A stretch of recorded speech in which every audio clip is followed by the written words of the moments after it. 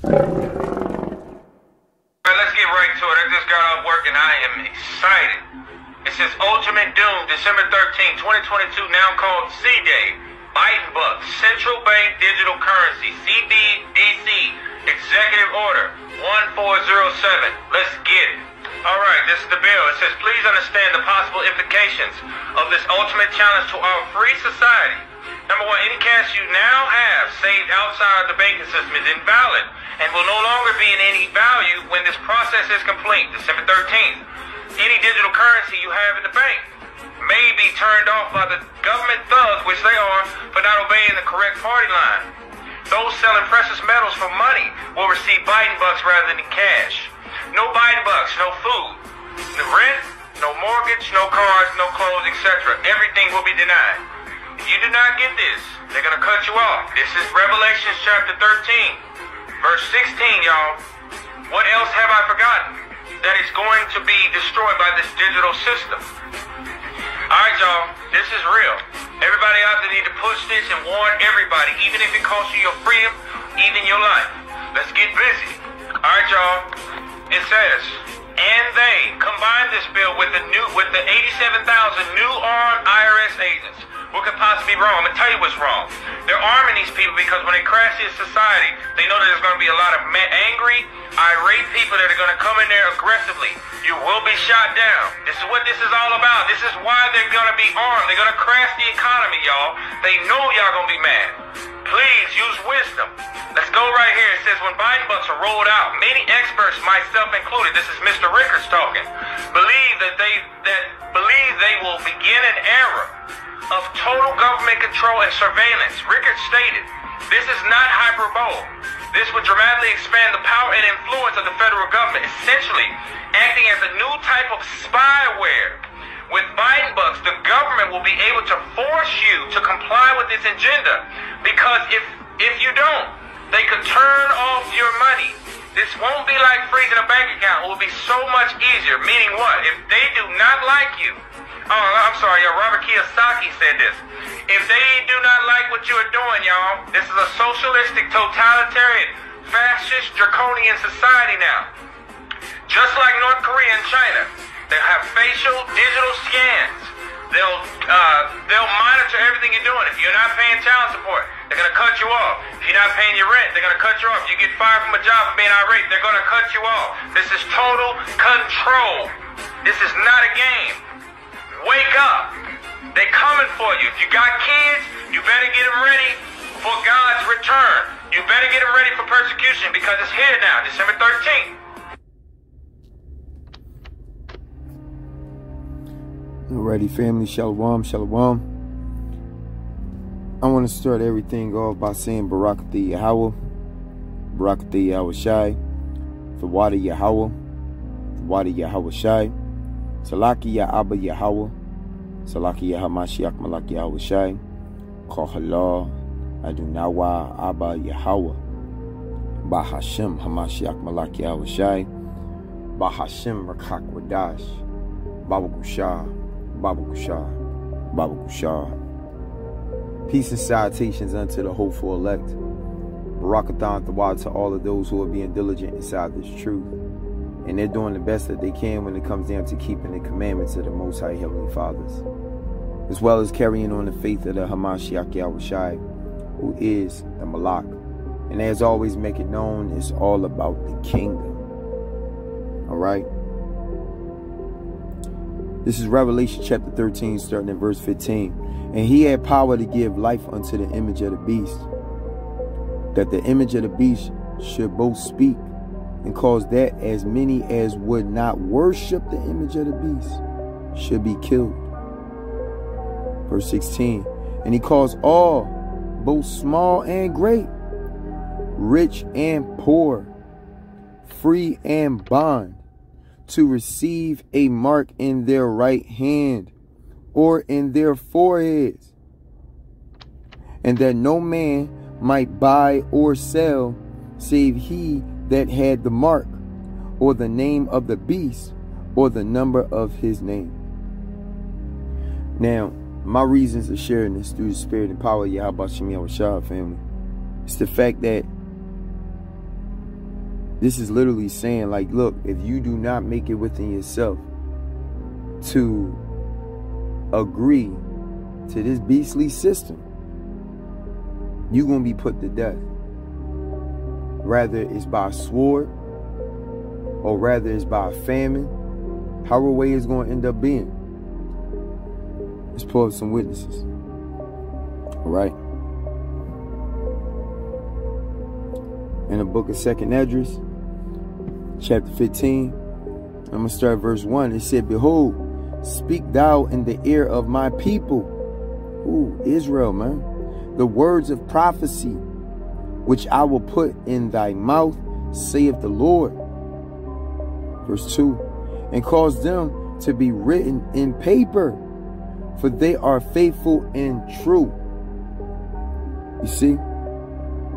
These words are faithful and true, man. Okay, let me jump down.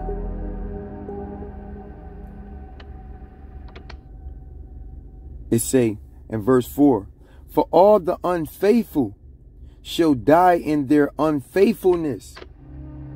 All the unfaithful shall die in their unfaithfulness. Verse 5, behold, saith the Lord, I will bring plagues upon the world, the sword, famine, death, and destruction. For wickedness have exceedingly polluted the whole earth, and their hurtful works are fulfilled. Do you see that? Their hurtful works are fulfilled, man. Let me jump down to verse 14. Woe to the world and them that dwell therein, for the sword and their destruction draweth nigh. Okay, because that sword is a representation of judgments. And one people shall stand up to fight against another, and sword in their hand. That's what was mentioned in Matthew chapter 24. Let's get that. Yeah. In verse 7, for nation shall rise against nation, and kingdom against kingdom, and there shall be famine and pestilence and earthquakes in diverse places. All these are the beginning of sorrows.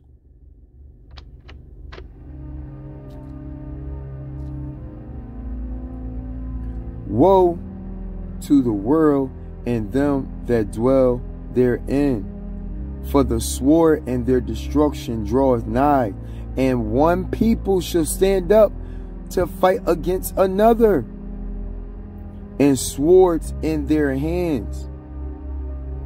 You see? 16. For there should be sedition among men, and invading one another. They shall not regard their kings, meaning the people who are in power, nor princes, and the course of their actions shall stand in their power. Why? Not only in Matthew 24 and verse 8 when he said all these are the beginning of sorrows, but look at verse 12. He said, and because iniquity shall abound, the love of many shall wax cold. The love of many shall wax cold. And what is love? 1 John chapter 5 verse 3. For this is the love of God, that we keep his commandments. You see? So the commandments of Yahweh B'Shem Yahushua is something that's being disregarded amongst the face of this earth. And this is why the earth is polluted. It's polluted. You see? Because the earth is given into the hand of the wicked. Let's bring that out.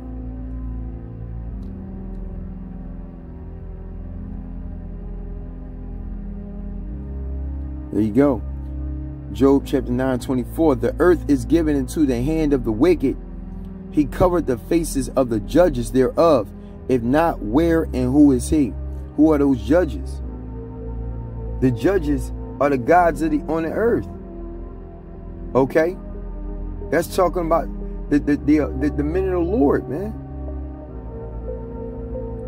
Saying the earth is given into the hand of the wicked, so they cover up the faces of the righteous ones. You can have somebody doing a video that will be of inspiration to somebody, right? To keep them going in the spirit, to keep them motivated. But if it ain't fit into this wicked kingdom's narrative, they're going to mess with the algorithm and your views and your likes when it comes down to any of your videos on YouTube or either on Instagram, whatever social media platform. They're covering up the faces of the judges. And if it gets too much to the point where you start to get too many looks, they're going to find a way of getting rid of you. Because where you stand at is opposing. You're going up against what they're trying to establish and what is fitting to their narrative. You see? That's why when you go to Revelations 13 and 16, it said, verse 15, and he had power to give life unto the image of the beast. You see? That the image of the beast shall both speak and cause that as many as would not worship the image of the beast should be killed. Meaning you don't submit and surrender to the system, you shall be executed. Now many may take, oh, that's a fear tactic. That's a fear move. You promoting fear. No, what I'm promoting is wisdom. This is wisdom. This is knowledge and understanding. How do I know of this? Because the scriptures tell me that. In Isaiah 33 and 6. And wisdom and knowledge shall be the stability of thy times and strength of salvation. The fear of the Lord is his treasure. You see? Wisdom and knowledge should be the stability of thy times and strength of salvation. The fear of the Lord is his treasure. I think it's foolish if you make it within yourself to ignore this and not receive knowledge and understanding. Because the Lord says it here in Proverbs 1 and 7. The fear of the Lord is the beginning of knowledge, but fools despise wisdom and instructions. And that wisdom is knowledge and understanding. And that knowledge and understanding is what's coming from the instructions that's given unto us. This is what causes us to trust in the Lord. Like what is mentioned in Psalms 37 and verse 3. Trust in the Lord and do good. See?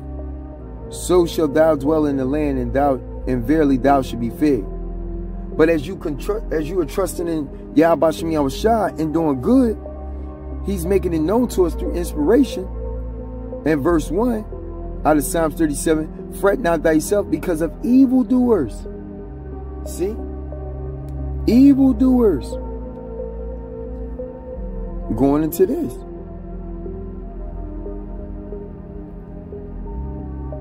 You see? Verse 6. For the wicked, in 2 Esdras 15 and 6, for wickedness have exceedingly polluted the whole earth, and their hurtful works are fulfilled. You see? Their hurtful works are fulfilled. Why? Because the earth is given into the hand of the wicked, like in Job chapter 9 and verse 24. So the Lord is encouraging us, fret not thyself because of evildoers. Evil, wicked, see? The earth is polluted because of these evildoers. Neither be thou envious against the workers of iniquity. Meaning those who follow after these evil works. And they look at it as like, well, you know, I got a large lump sum. I got this and I got that. I'm fine. I'm okay. Yeah. Well, with that type of pride, okay, Yahweh Shem Yahushua making it known, you will be cut down. Verse 2, for they shall soon be cut down like the grass and wither as the green herb. So trusting in Yahweh Shem Yahushua and doing good is what's helping us to see everything for what it is. Okay? To see everything for what it is and continue on, you know, and to the best of our abilities and being faithful, man. By committing our ways to him. You know? And it's the truth. All right? So going back into it, going down, look at this. Everything is going to go chaotic, as it's mentioned in verse 16, in 2nd Esdras 15 and verse 16.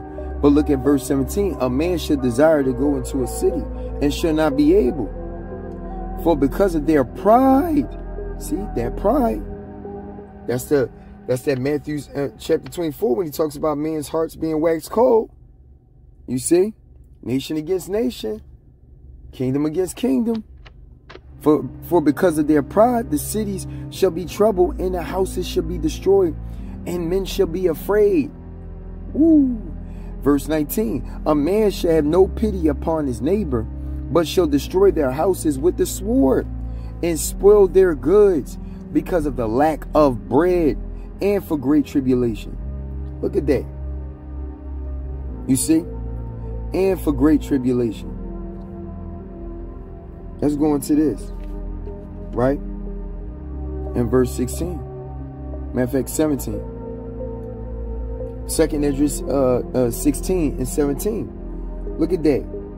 He say, woe is me, who will deliver me in those days? The beginning of sorrows and great mournings, the beginning of famine and great death, the beginning of wars, and the powers shall stand in fear. The beginning of evils. What shall I do when these evils shall come? Behold, famine and plague, tribulation and anguish are sent as scourges for amendment. But for all these things, they shall not turn from their wickedness. Like they still gonna do wickedness. Showing you why the scriptures have said inside 2nd Esdras chapter 15, right? In verse 6, when it said, for wickedness have exceedingly polluted the whole earth, and their hurtful works are fulfilled. Okay? He say, behold, victuals shall be so good cheap, right, upon earth, that they shall think themselves to be in good case, and even then shall evils grow upon the earth, sword, famine, and great confusion. Look at that. Look at that, yo. And you look at verse 20. But for all these things, they shall not turn from their wickedness, nor be always mindful of the scourges. Meaning they see the signs. They see what's going on. And they still choose to go by what they want to do, man. Because wickedness is set on the face of the earth, man. That's why the scriptures have said this present world, okay, this present world was for many, but the world that is to come is for a few. It's for a few. And many don't even understand that. You think you just gonna buy your way into glory, like everything gonna be all good for you. As a matter of fact, let me prove that witness. All right, through the spirit and power of Yahweh Shemi Awashah, man. 2nd Esdras chapter 7 and verse 3. All right. Salaki. Chapter 8, Salaki. And verse 3, see? There be many created, but few should be saved. You see? There be many created, but few should be saved. Hold on 1 second, Salaki, family. All right. Let me say that this world, this world is for many, but the world that is to come is only for a few. You know, it's only for a few, man. You know, I'll put that scripture on the side of the screen so y'all could be able to see it. But the point of the matter is, if you're looking at all this and where Yahweh Shemi Awashah is standing at, it's more so on a level as in like, hey, man, many are going to perish, man. Look, verse 22, for many of them that dwell upon the earth shall perish of famine. That's food shortages. and the other that escaped the hunger shall the sword destroy. You see, talking about those judgments. Y'all gotta realize, some of y'all may possibly watch your children die. Some of y'all may possibly have newborn babies that's brought into this existence, and that child may get destroyed. And because you ignore Yahweh Shem Yahushua, he gonna ignore your ass. Because you reject the men of the Lord, you gonna get rejected. In that timing, in that hour. You ain't seeking the Lord while he is nigh, then you gonna find out how you ain't gonna be able to find him in that timing. And to prove that, let me get into that. Proverbs chapter 1. All right. Look at this. Verse 24. Because I have called and ye refused, I have stretched out my hand and no man regarded. But ye have set at naught all my counsel, and would none of my reproof. You see, you think that all you got to do is believing in the Lord, and that's just it. Why do you think the scriptures say, study to show thyself approved, man? This is more than just a lifestyle. This is an everlasting lifestyle. You got to be committed into this. Like it's mentioned in Psalm chapter 37, about committing your way unto the Lord and trusting in him. Okay? You commit yourself unto him through that heavenly counsel. So because you don't want to follow and because you don't want to listen, hey, you got to reap the consequences. That's why the scriptures say, God is not mocked. You reap what you sow. Okay? Verse 26. I also will laugh at your calamity. I will mock when your fear cometh. So look at that. Yahweh Shem Yahushua making it known, like when your fear cometh upon you, he gonna laugh at you. He's gonna mock you. And the word mock means to tease. Verse 27. When your fear come as desolation. What is that desolation, man? Come on, man. That's that dreadful day. And your destruction come as a whirlwind. When distress and anguish cometh upon you. Yahweh Shem Yahushua can have you to bear witness to your loved ones being put to death right in front of your face, and then take you and have you to get tortured, and then in the midst of you getting tortured, then you being taken out. He can do it like that, and then cast your essence away, man. That's why the scriptures makes it known to us to fear the Lord, man. He's a merciful and loving God. You understand that he's merciful and loving when you think back on the things that you have had yourself involved within too. And you made a change within yourself by not taking advantage of his grace. You see? Verse 28. Then shall they call upon me, but I will not answer. They shall seek me early, but they shall not find me. How are they going to reach the Lord? By them trying to, they're going to try to seek the men of the Lord. They're going to try to seek the men of the Lord. The men of Yahweh Ba'Shem Yahushua. They're going to be wanting to seek the true men of Yahweh Ba'Shem Yahushua. You're going to have people who are going to be carrying around the name Yahweh Ba'Shem Yahushua, but they're going to be false. False. And they're going to expose it to you, because everything that they're going to be doing is all going to be coming from a place of carnality. That's why the scriptures said, be continually with a godly man. Matter of fact, speaking of that, let me pull it up. But be continually with a godly man. Okay. It's 37 and 10.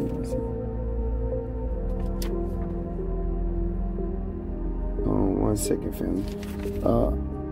Yeah, there you go. Sirach 37 verse 12. But be continually with a godly man, whom thou knowest to keep the commandments of the Lord. Meaning you know that they keep the commandments. And it say you think, it say you know, saying you see their works, you see what is evident. You see what is evident in how they're carrying themselves. Where they really truly operating within the fruits of the Spirit. You see? Whom thou knowest to keep the commandments of the Lord, whose mind is according to thy mind.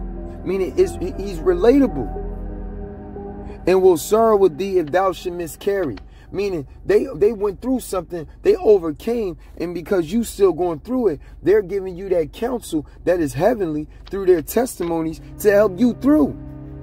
Which is going to have you to be in a place to continually be with a godly man who you know that's keeping the commandments of the Lord. Many concede the godly man, but they still choose to go about things in their own way and deny the righteousness of Yahweh Shem Yahushua. And then when it's too late, that's when they want to make it for themselves to get right. But key point, it's too late.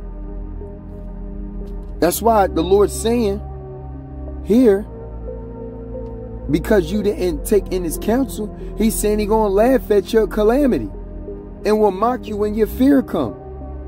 Right? If you look at verse 28 in Proverbs 1, then shall they call upon me, but I will not answer. They shall seek me early, but they shall not find me. You ain't going to find them. You see? If you can't be with a godly man right now, a godly individual, a Yahweh Shem Yahushua, I'm telling you right now, many going to operate in carnality and they going to perish by the sword because they going to lack that faith. They ain't going to have that faith. And faith is the only thing that we're going to be able to have in that time that's going to empower us.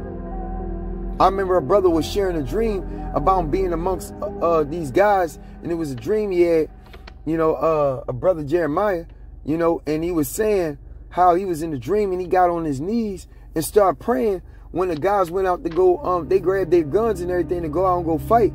And the one guy looked at him and said, I know this nigga knelt down on his knees praying. And they all started laughing. But he kept on praying. Saying, your power is in your weapons. My power is in prayer. My power is in Yahweh Shem Yahushua. My power is coming from a place that's not of this world. That is the power over all powers that is of this present world. You see? So, the thing is that I'm not saying nobody can't have what they have as far as if they got a gun or whatever. But what I'm saying is that don't rely on that as your source of power. And in that dream, in an instance, those guys, they was relying on their weaponry to be their source of power. Not realizing those are only crumbs off of Esau's table. Esau got some high-tech shit.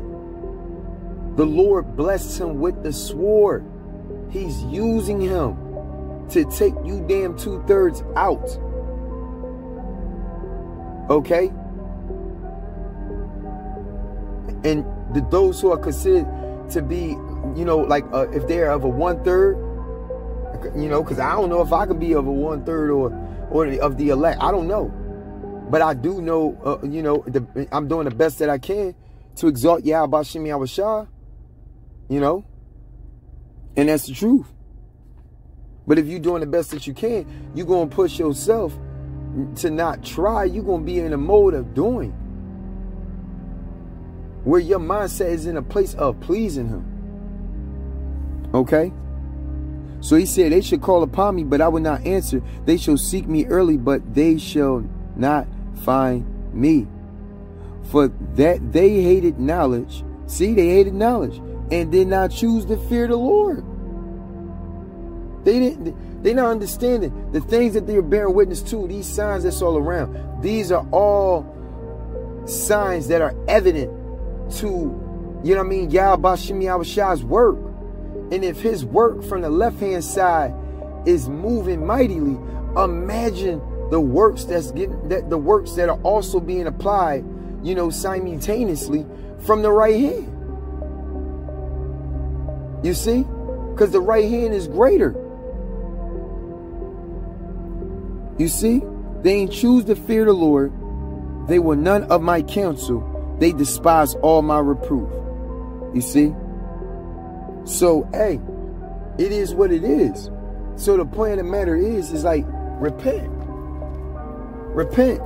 Seek ye the Lord while he could be found. And repent. So I'm going to end it off right there. Love y'all. Stay up, stay blessed. Shalom.